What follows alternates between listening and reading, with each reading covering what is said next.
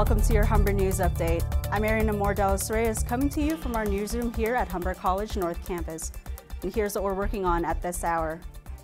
A coffin containing the remains of revolutionary leader Fidel Castro is being transported across Cuba. The cortege slowly set off from the city's Revolution Square this morning and is making the 900-kilometer trip to his final resting place in the city of Santiago. Millions of Cubans have been gathering and marching through the streets during the 9-day official mourning period.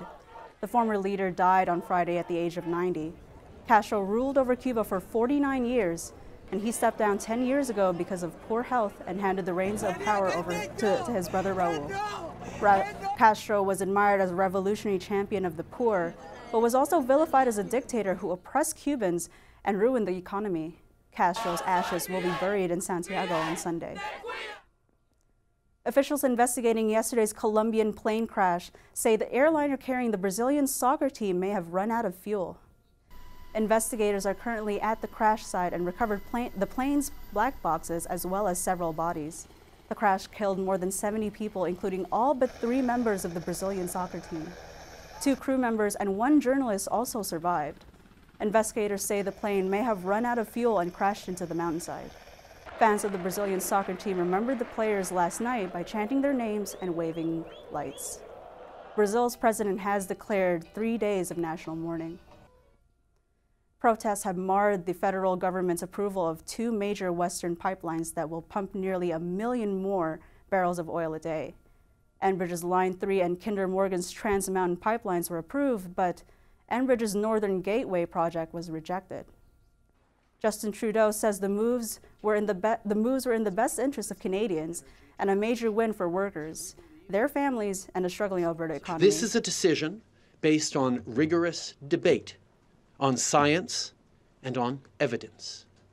We have not been and will not be swayed by political arguments. The Prime Minister says the new pipelines will triple Canada's capacity to get resources to international markets. However, many First Nation groups are protesting against the decision. Kinder Morgan says it has Indigenous support for the project, but only from 1/3 of the groups it's consulted. Despite the projects, Trudeau says Canada is still a climate leader, pointing to Alberta's plan to cap oil patch greenhouse gas emissions. And in the world of sports, the Leafs won their 2nd road game this season, and TFC will face off against Montreal tonight. While turning to weather, the warm temperature will stick around for today, but expect some rain. It'll reach a high of 11 and drop to a low of 4. And we'll have more of your sports news and 3-day forecast at 2. But for now, we leave you with this. When the weather outside gets frightful, take some advice from the world's only completely brown panda when facing a bitter winter. Meet Kasai, a 7-year-old giant panda. And don't adjust those monitors. He's brown. According to staff at the Panda Wild Training Base, he stays healthy by eating, a little bit of exercise, and a lot of relaxing. And after that, well, rinse and repeat.